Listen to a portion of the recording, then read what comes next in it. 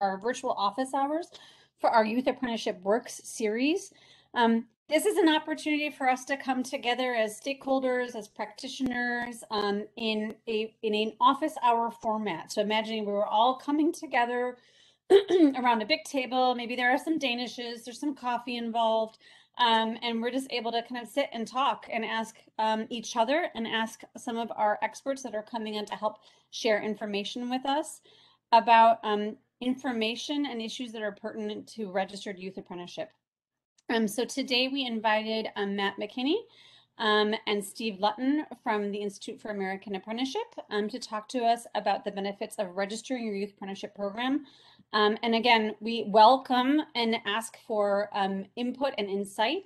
And please prepare your questions as you're listening to Steve and Matt's brief discussion about this work. But when we're ready, you can go ahead and take yourself off mute and ask any questions, or just raise your hand or put it in the chat box. Matt and Steve, can I pass it to you? Yes, you can. So the presentation was designed to be interactive, so people can feel free to jump in whenever they choose. There'll be moments where we specifically ask you to participate, but the hope is this is more of a dialogue and forum versus us talking at everyone, because I can talk a lot and get lost in that sometimes, and that's not good for anyone. But B, as we start to talk about some of these things too, people have had individual and specific challenges, and we want to make sure that we account for those and potentially answer any questions based on our experiences. So that said, we'll go to the next slide. Okay, so happy National Apprenticeship Week, right? Important week for apprenticeship. For 7 years or so, I think we've been celebrating Apprenticeship Week. Recognizes all of the hard work that this group and many people across the country do. Most importantly, it gives some recognition to apprentices that have earned those credentials and are pursuing a career as a result of an apprenticeship. Next slide, please. So we're here to talk about the benefits of youth registered apprenticeship, but I think I wanted to start with the fact that there is a lot of data out there that talks about the advantage of registered apprenticeship. So there are lots of benefits, and actually the USDOL has done a fair amount of research related to return on investment. So things like, and they get these stats get thrown around all the time, and they're important to our work. You know, for every dollar invested in apprenticeship, approximately $1.50 comes back. There are much higher retention rates for apprentices that are enrolled in quality workforce development programs aligned with their apprenticeship. So there's higher wages associated with apprentice. And again, these are all things that are benefits, important, all aligned with the work that we're doing. So we're hopefully going to talk today about how we can apply these things to youth registered apprenticeship. Next slide, please.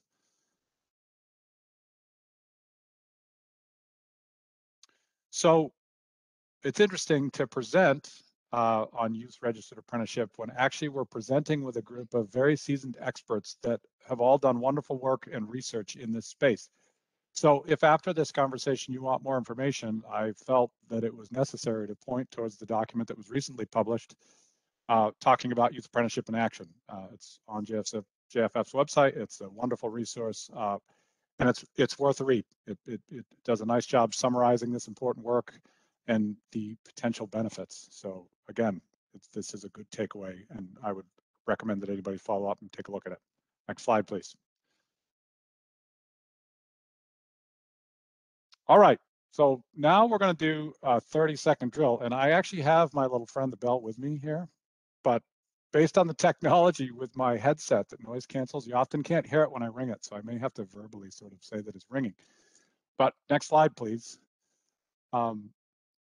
So what I'd like everybody to do in the next 30 seconds or so is in the chat, or if you want to share out loud, I want to hear about some of the barriers you've experienced to youth apprenticeship, because apprenticeship is amazing, right? There's all sorts of benefits, but there are specific challenges or nuances associated with youth registered apprenticeship. So I would love to hear about some of the challenges in the chat, and there are bonus points for the people that are most creative. So why don't we start right now? Can people hear the bell? I think people can hear it. All right. What are potential barriers?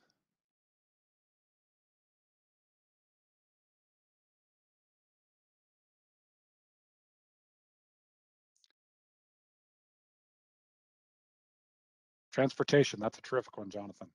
Childcare, lack of parent support, insurance, all good ones. Regarding regulations of youth on site, that's another great one.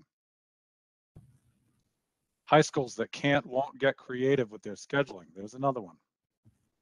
Child labor laws is another terrific one. Employees don't understand what young people's potential are, right? Confusing around what it really means or apprenticeship really means. That's one on confusion. Right.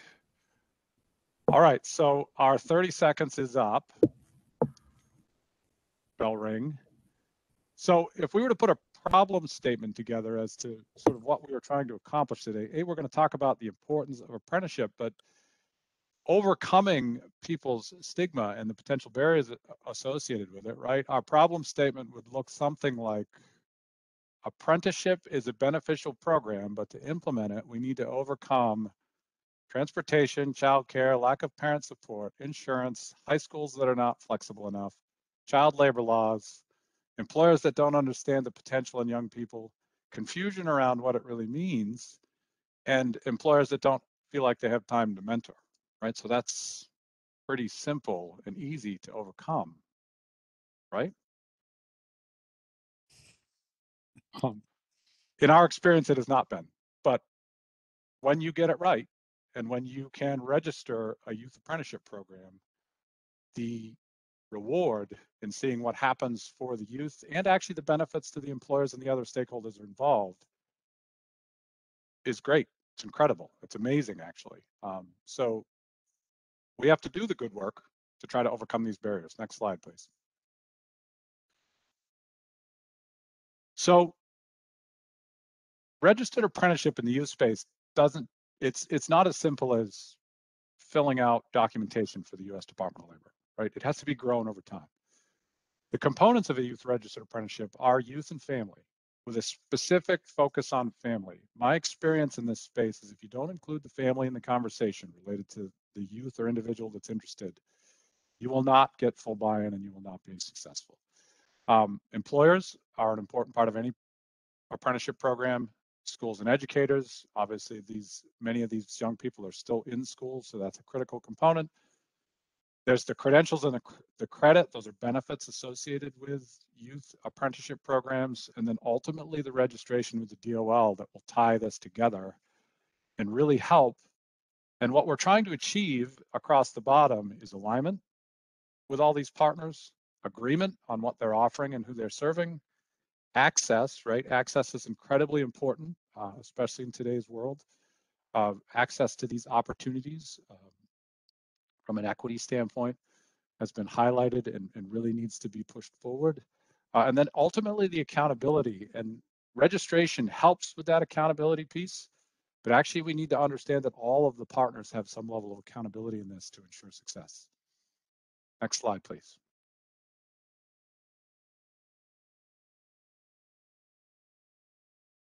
So what do youth and their families need to know about youth registered apprenticeship, and why is it critical and important to them?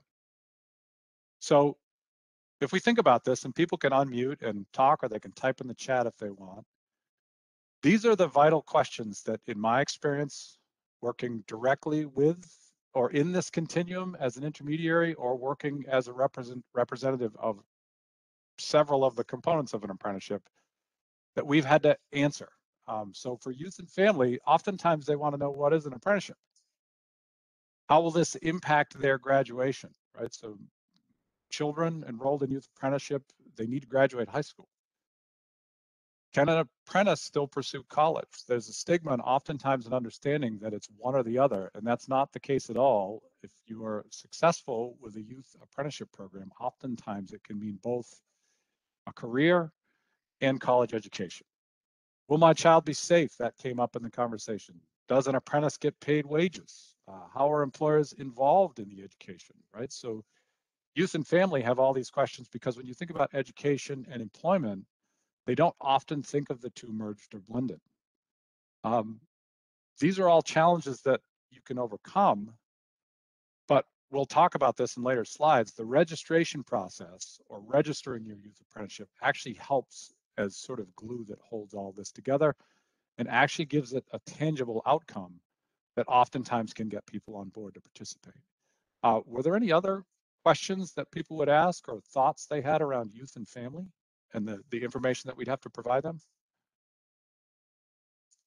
Matt, I would add one thought also is that that link between youth and family, the internal discussion that needs to happen, can also be pretty heavily influenced by the conversations that go on inside of the school system. So oftentimes, counselors, guidance counselors, school administrators can contribute to that conversation and even distribute information for the programs that are under development or being considered.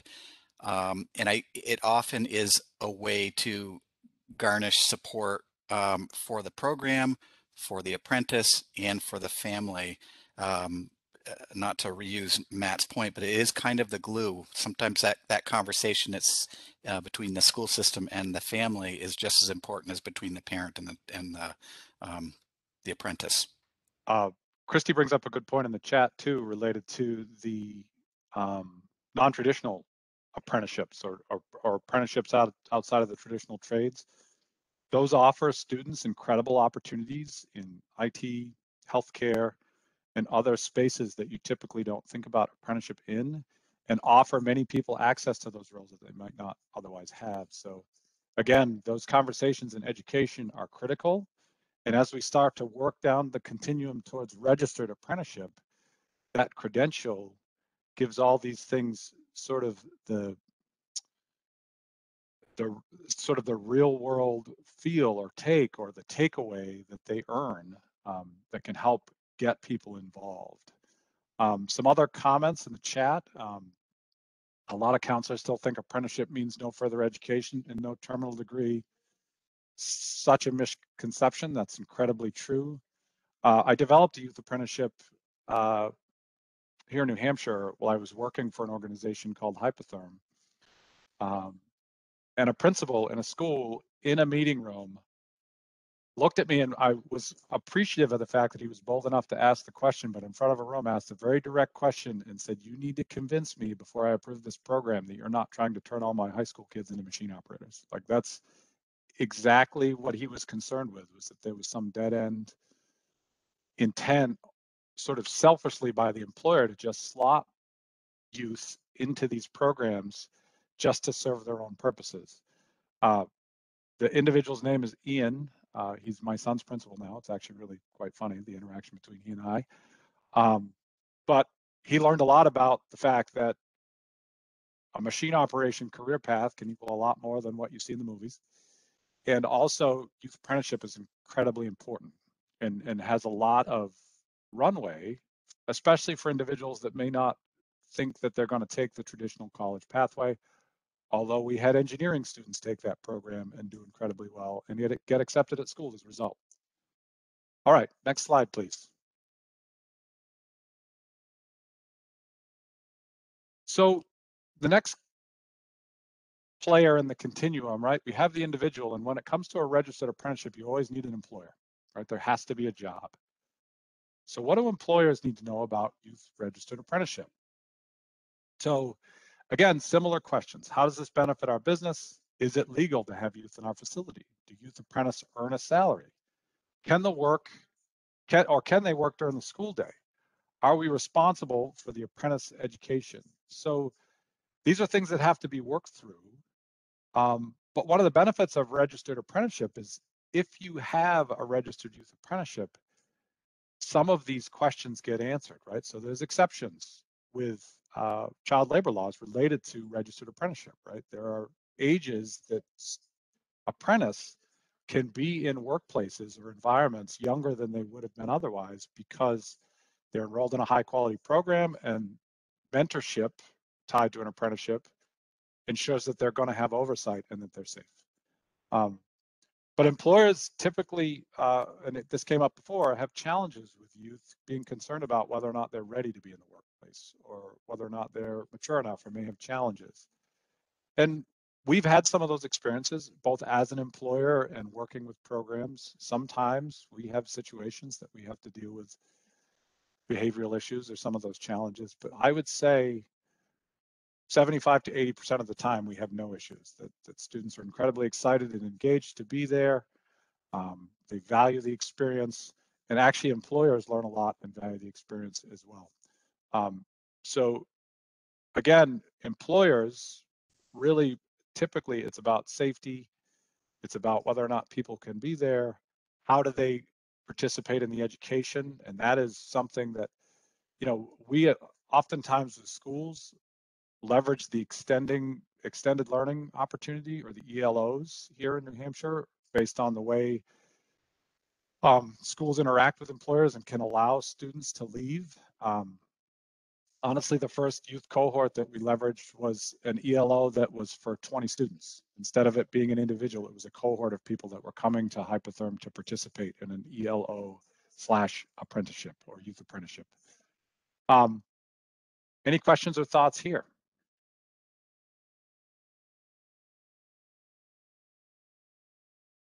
I would just add, Matt, under the vital questions, oftentimes the other thing that we face when we're working with a youth program is, can I do this over the summer?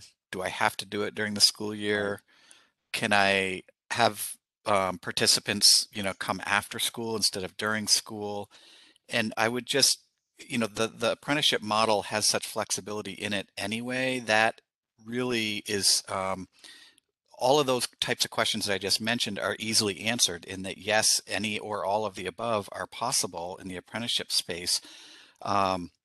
It's just, it's a matter of design and structuring the program around what that particular employer needs, and perhaps the school system that they're working with that may or may not allow students to leave during the school day, for example.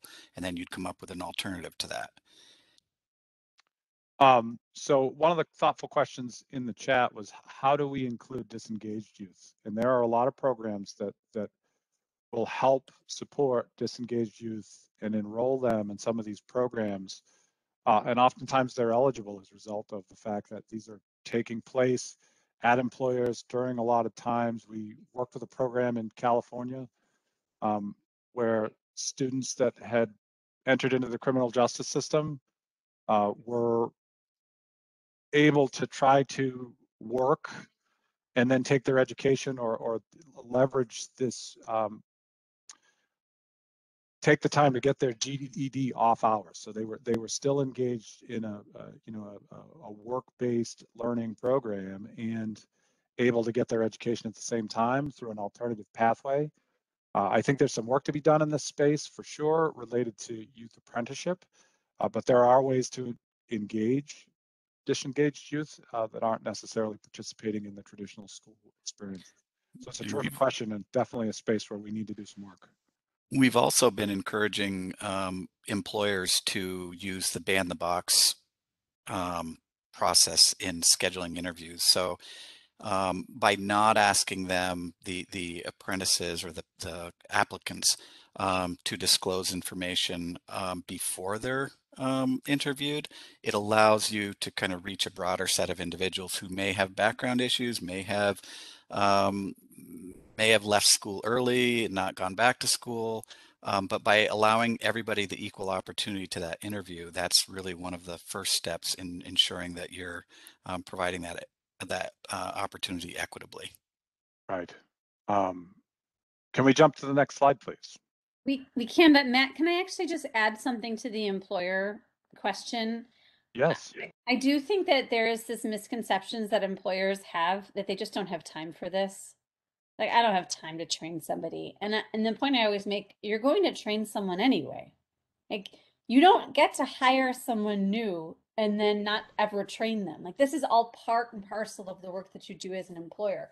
So I think kind of dispelling some of the myths about the role that an employer might play or in vis-a-vis the apprenticeship and how this structured program can actually help to alleviate some of those concerns and questions, I think can be a really good way to get to an employer differently.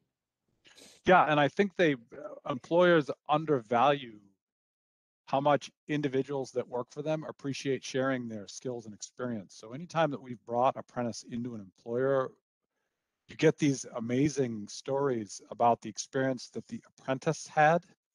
But what's fascinating is you get as many amazing stories about the mentor and the individual that got to work with somebody and share their trade or skill. And it increases engagement. Like, it changes the dynamic of somebody's work experience in a positive way.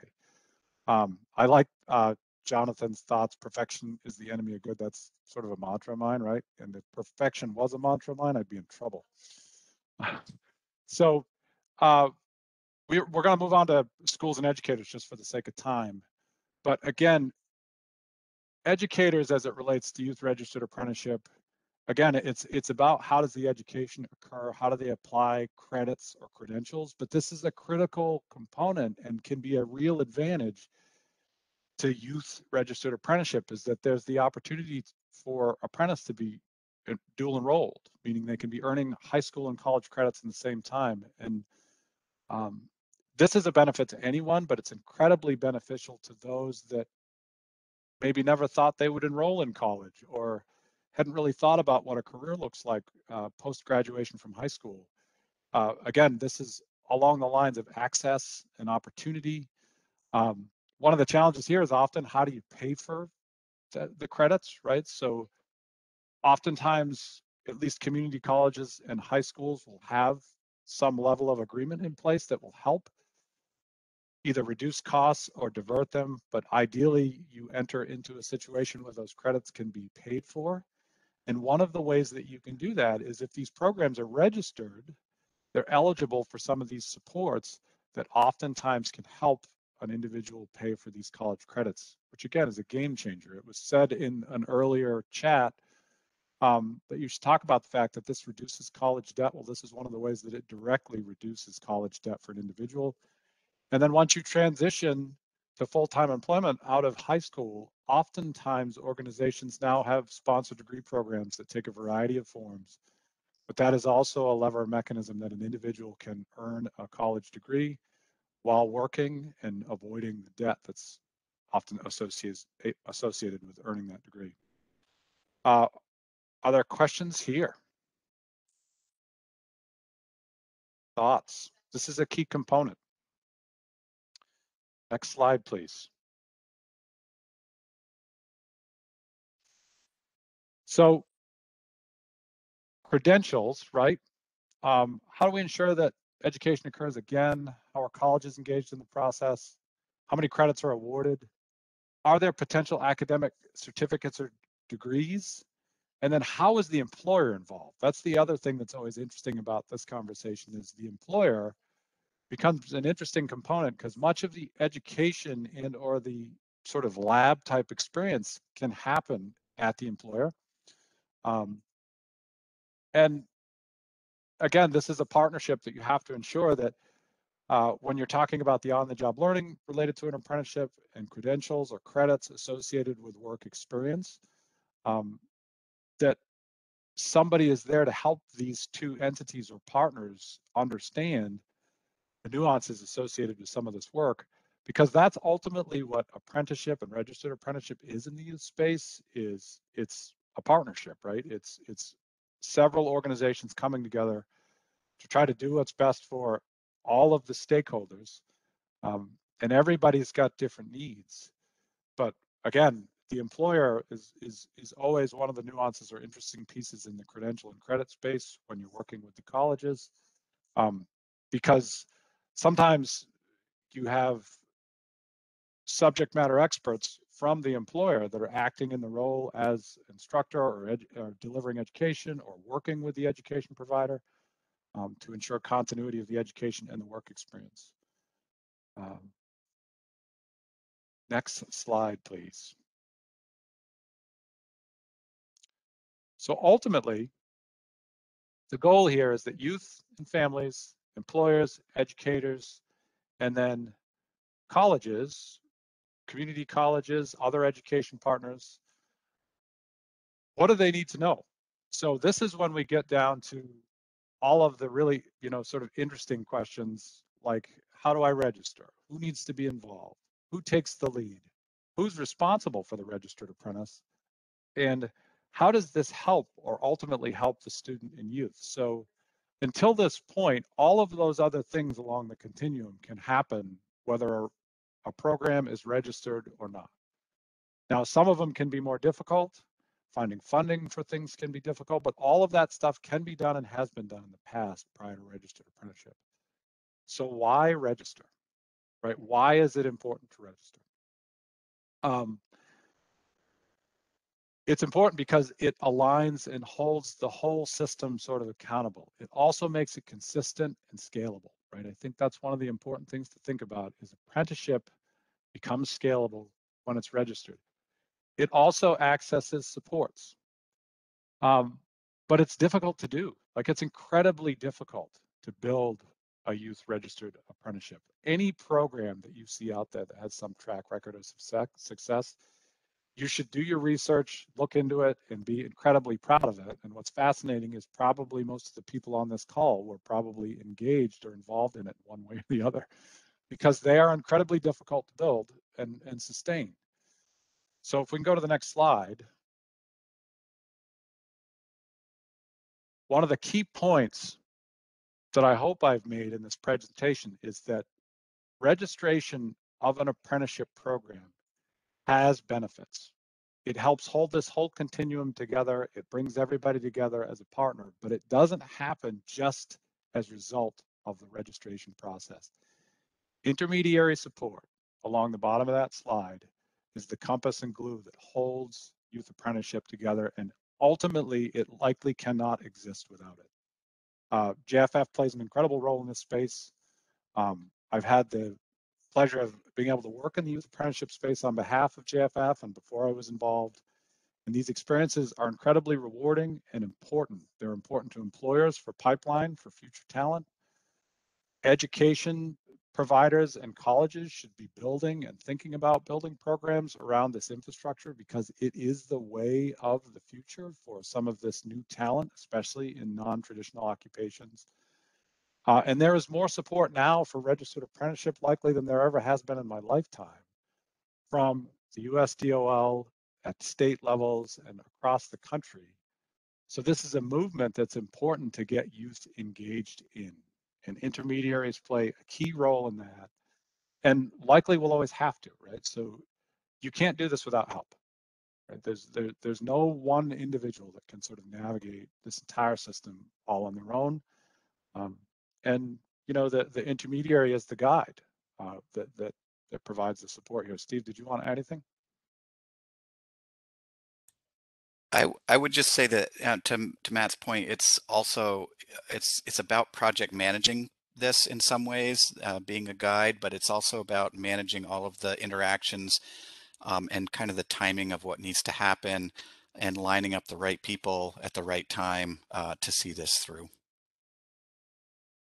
So Tricia wrote in the chat, employers also need to know that they're the ones that will hire these apprentices, so they'll be able to choose who they feel is a good fit. That's right. So employers need to be engaged in the entire process because they do make some level of selection, because in apprenticeship, registered apprenticeship, these are employees, right? These are people that you're bringing on.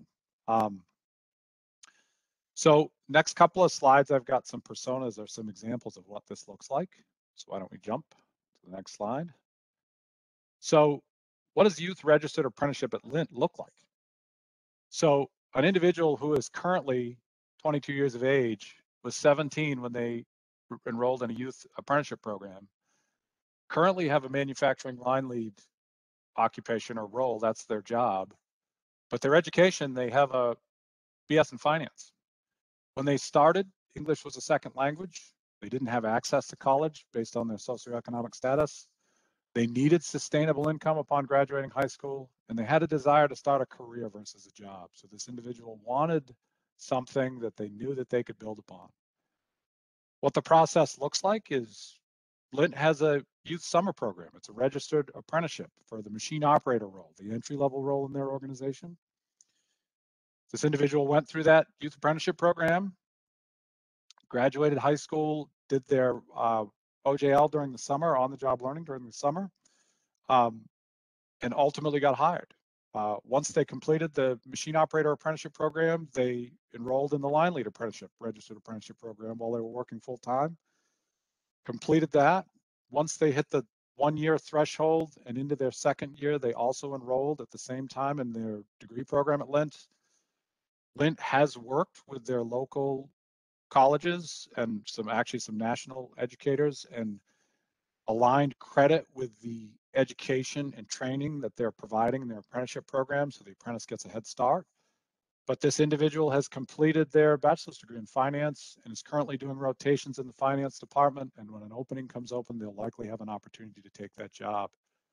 This is an individual that has no college debt, has been with the organization for several years at this point, and is celebrated as a success story as it ties to youth registered apprenticeship. So this is an example of how this is both good for Lint, this is good for this individual, this is good for our community, and an opportunity for someone to really pursue a career. Next slide, please. So another example is of youth registered apprenticeship. This is a little different model, but this is ESEP's Early Care and Education Pathways to Success. This is an individual that is 17 when they're enrolled, 19 currently. Occupation currently is an associate teacher, and their education is an associate's degree in early education. That in business should have been changed. I apologize for that. While in high school, the student enrolled in a pre-apprenticeship program. So this is leveraging the pre-apprenticeship model because they were dual enrolled for the educational credits, but currently not working. They worked for a child care center during the summer and got some on-the-job training.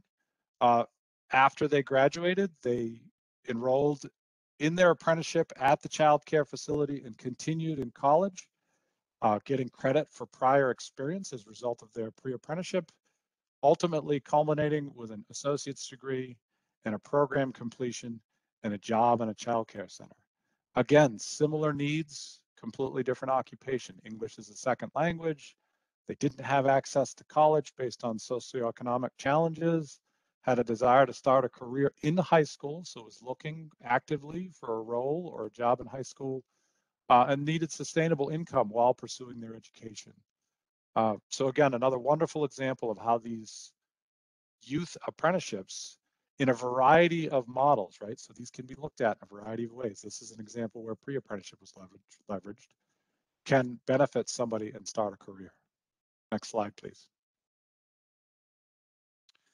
So 30-second drill again. My bell's back out. Next slide. So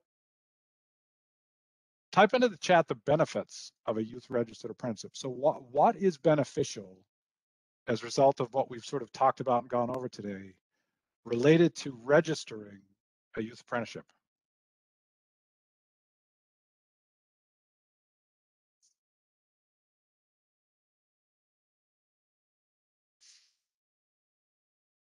I feel like this group could have gotten this right before the presentation.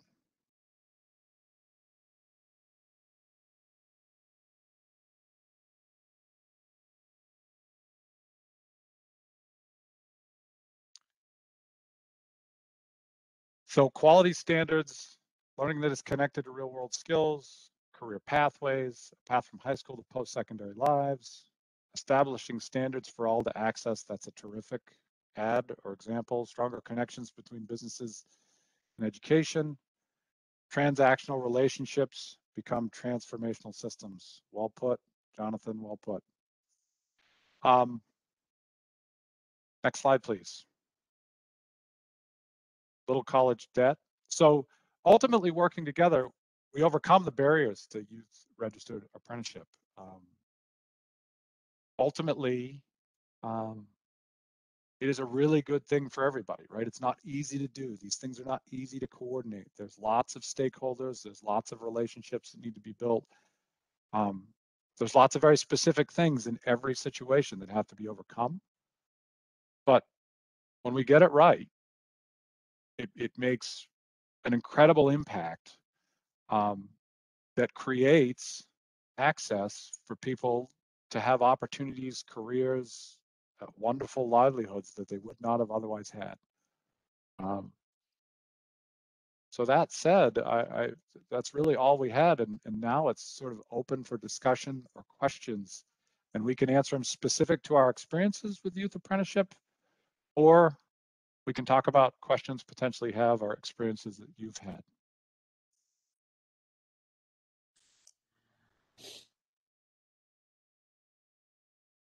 Matt and Steve, I have an initial question to kind of get the juices flowing. Sure. One of the things I'm curious about, if you can go back to the young man that was employed through Lint, and even the young woman that was employed as part of the ESEPS program, the Early Care Education Pathways to Success. Do you have a sense as to how that conversation started in their school? I think I like the way that you kind of do the small leaf all the way to the big tree, kind of like how it starts with students and families and moves all the way to the registered youth apprenticeship. How did that young man even find out about this, or how was he introduced to this as an option? Was that something he pursued, or was that something that was brought to him? Yeah, so so as it relates to Lint, that's an interesting question, because JFF helped with that.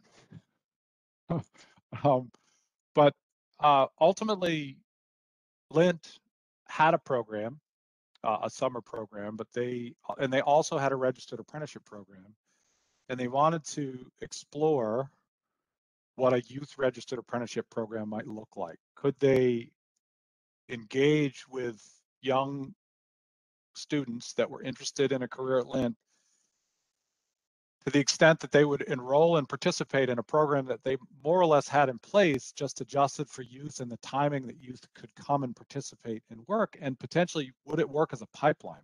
Would they find an opportunity to access a pipeline that they had not really tapped into before? The interesting thing about Lint too is it's near the seacoast in New Hampshire, and it's a relatively affluent area. So the story of the haves and have-nots is pretty severe in the sense that the gap in equity can be seen pretty significantly in that area of the state of New Hampshire. So I think the other thing that compelled them was the opportunity to give people, a chance to get, they knew they had the college relationship lined up, so it was an opportunity to get college credit, and give individuals an opportunity to find employment and also do that or line it up while they were in school. So they actually started to develop some materials and did some outreach. So they went to CTEs, they got connected with Doug from Pinkerton Academy, and they went out to several other schools and hosted informational sessions and handed out flyers and the like to get people interested, and then ran an interview process. So for essentially summer employment for juniors and seniors, they had almost a job fair-like opportunity where they interacted, did some interviews, some assessment, and the like to gauge people's interest, and ultimately offered people opportunities or spots in the program where they were paid and enrolled in the apprenticeship. But they had guidance counselors involved. Again, they'd already interacted and partnered with schools, so they knew what that landscape looked like regarding any potential dual enrollment opportunities. So Andrea, I think to kind of maybe answer part of your question, and we ran into this in Vermont as well, with another employer partner. When they have a standing apprenticeship, registered apprenticeship program, that conversation about establishing a youth program becomes a lot more palatable. And it's then a discussion about, again, the structure of it, the design of it, that meets the needs of the employer, but also meets the needs of a youth program. And we started the conversation because the employer came to us and said, look, we're going to lose, and I'm not kidding you, 60% of their staff in certain roles within their organization within, I think it was a 10-year period. So they knew they had absolute significant turnover, and they didn't see a possible pipeline. So we then began the conversation, have you considered a youth pipeline using your existing apprenticeship, redesigning it slightly so that, again, it could meet some of the needs of youth. Ultimately, we ended up going after people transitioning after their junior year and/or senior year. And we ran the program 2 consecutive summers because we were limited on when those students were available to participate. And then they came back and they worked after school, they worked through summer or winter vacations and so on to continue the OJT during the year. And then ultimately after that second year, they were hired full-time, not just part-time, but they were hired full-time and offered permanent employment. So again, I think it's much more palatable when the program exists, and then it's just designing that program around what that particular pipeline need is and student accessibility. Right, and I don't want to downplay the role again of the intermediary in that situation, because much of that initial outreach and the plan that was leveraged to do it, the models they built, the materials that they developed, were all in partnership with an intermediary that had done that before. So they had the support to build the program, which again becomes an important component, at least initially with those builds, because or those components of outreach, because you know, having conversations with schools, you know, my experience with Hypotherm, you know, we stood right in the high school library, and you know, between periods they would bring potential candidates, like the entire 11th grade they'd split them up and they'd come and meet with us once they knew what this opportunity was and how valuable it potentially was. So everybody got exposure to it. We would talk about the program. One of the more impactful things that we used to do in those situations is that we would have past graduates of the program talk about their experience and share and answer questions directly for students that were potentially interested. But getting engaged and getting the administration to support, the schools to support that type of activity is a superpower if you can do it. And back to the first leaf in this continuum here, we absolutely included the parents in every step of the communication process, from communications from the school to kind of open house nights where parents and students would tour the facility, to the information session when students were being enrolled, actually prior to enrollment, and then again when they were being enrolled. And then of course parents signed off on their registration forms. So it's very much involving the parents every step of the way.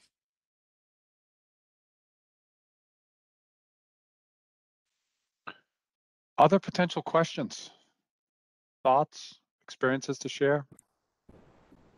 Hi, Matt and Steve. This is Jake from CareerWise.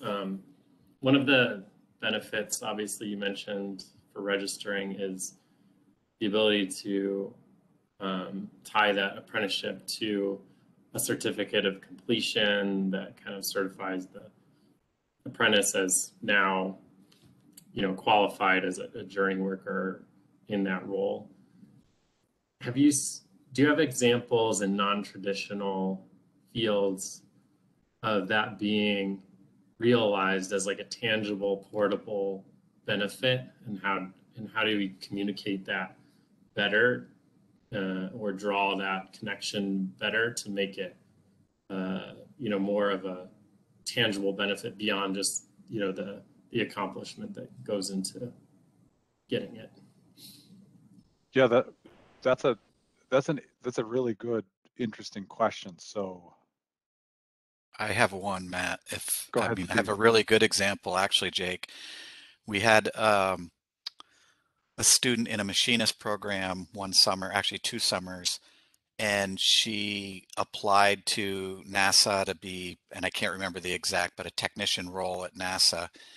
And the NASA offered her a role, but they wanted it contingent upon her completion of the apprenticeship program before they would actually bring her to Florida and hire her full time. So I think NASA saw the benefit from the receiving end, And I think that the apprentice saw it absolutely from the amount of effort and what she wanted to get out of her career, and her parents saw it. I spoke to her parents directly about it, and they were, quite honestly, just absolutely thrilled that their daughter was able to, number one, land the apprenticeship program, number two, be provided the opportunity to fully complete it, and then number three, to see her aspire to kind of that end point where she knew she wanted all along, but she didn't know how to get there. She knew this was a step in that direction. So anyway, I absolutely, Jake. I mean, it's maybe not so obvious, and it's also one of those kind of tough conversations to have when you're trying to first sell the employer. Um, with people having portability, it's a tough conversation. But we also worked with an employer who was very much, his philosophy was a rising tide raises all boats, and he was going to invest in people locally in the, in the county area, even at risk of losing them, knowing that they would take their certificate with them. He was willing to take that risk and understanding that it would broaden the pool of candidates across the county. Yeah, and I mean, maybe not specific to your non-traditional role, but interesting thing about the apprenticeship program at Hypotherm related to youth. So they took the apprenticeship program in the summer initially, and they were guaranteed employment upon graduation. So we would essentially suspend their apprenticeship while they were not working and then reinstate it when they'd come back. So the retention rate on those individuals is above 90%, and there's been approximately 30 over the course of time that have transitioned to Hypotherm full time. But what's fascinating is there's only a handful of those individuals that are left running machines. The rest of them have all gone and taken their apprenticeship certificate and the degree program and taken roles all throughout the organization in IT, finance, corporate social responsibility. It's really a success story and an interesting thing to think about as it relates to apprenticeship certificates can not only act as a credential in the sector that they got the skill set in, but it's also a credential that they build from and then take that wherever they want to go with it related to career changes and additional opportunities. Because I think the other thing that oftentimes happens with these programs is that once they recognize that they can accomplish something like achieving that certificate and gain a skill, that it opens their horizons up to, okay, well, I was able to do this. What else can I do? Sort of what else is out there? But I appreciate the question. It's terrific. Other thoughts or questions?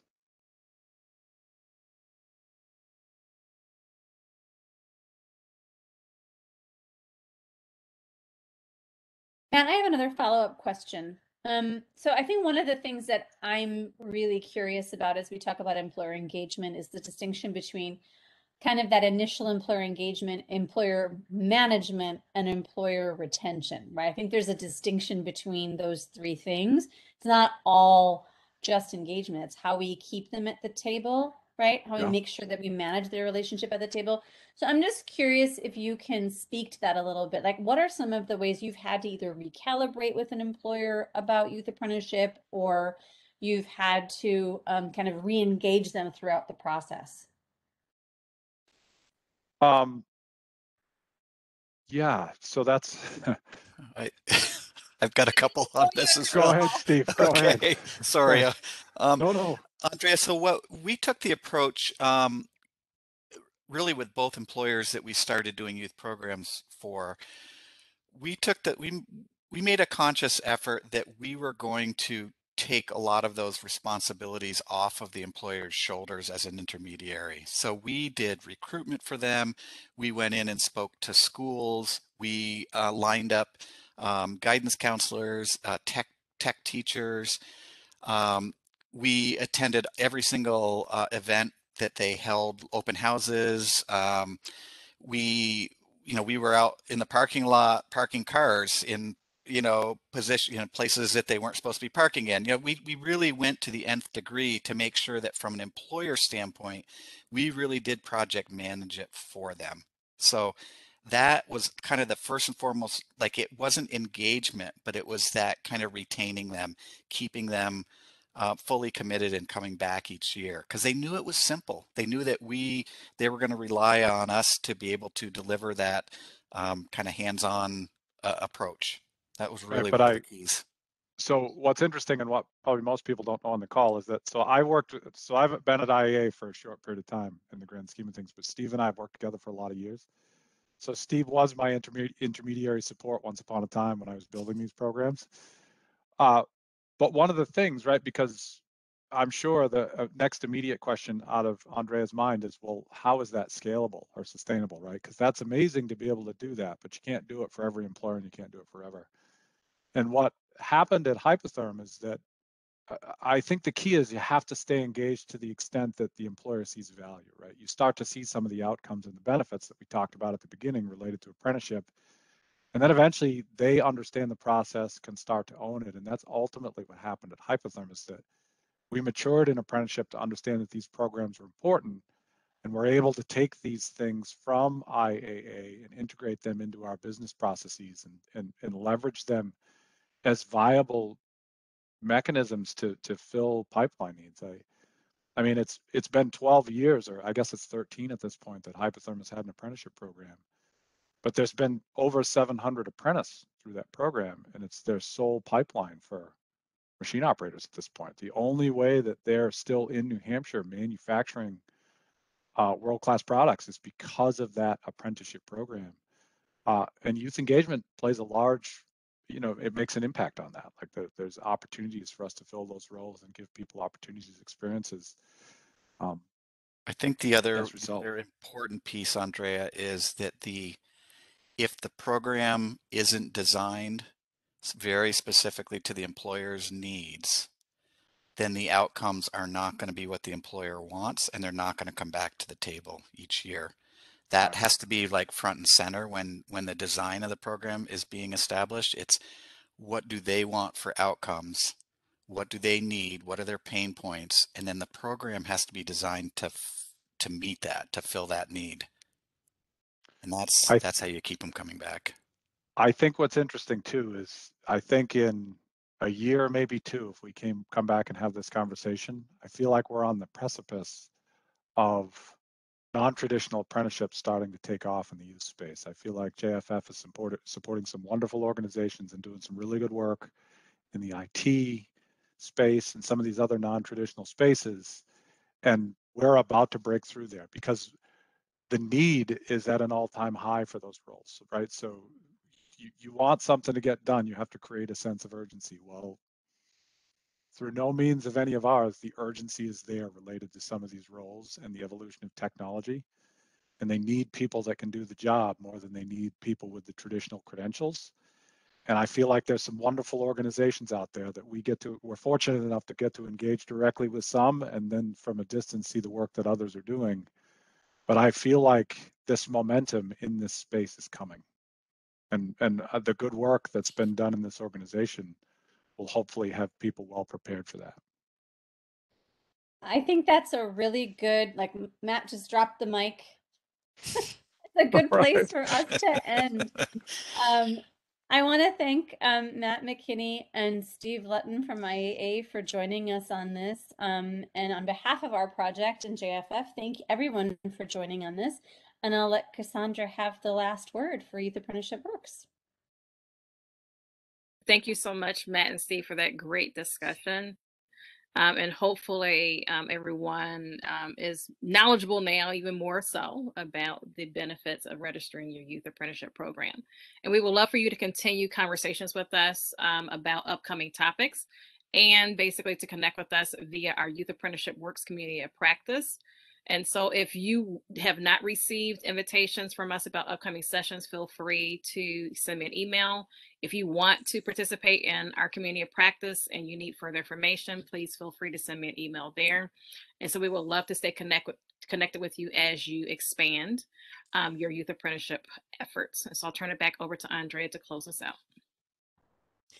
That's it. Thank you so much, everybody, for joining us, and happy National Apprenticeship Week. Please check out JFF's website and our LinkedIn page for any information around youth apprenticeship. And if you have not yet registered, please join us for the youth apprenticeship event happening tomorrow from 12 to 4 Eastern, the youth apprenticeship event. And I'm looking for the link right now, if I can just pull it up. But if not, just go ahead and look on JFF's website, and I look forward to seeing all of you there. Cheers. Thank you all. Have a wonderful day, wonderful apprenticeship week. Thank you. Bye-bye.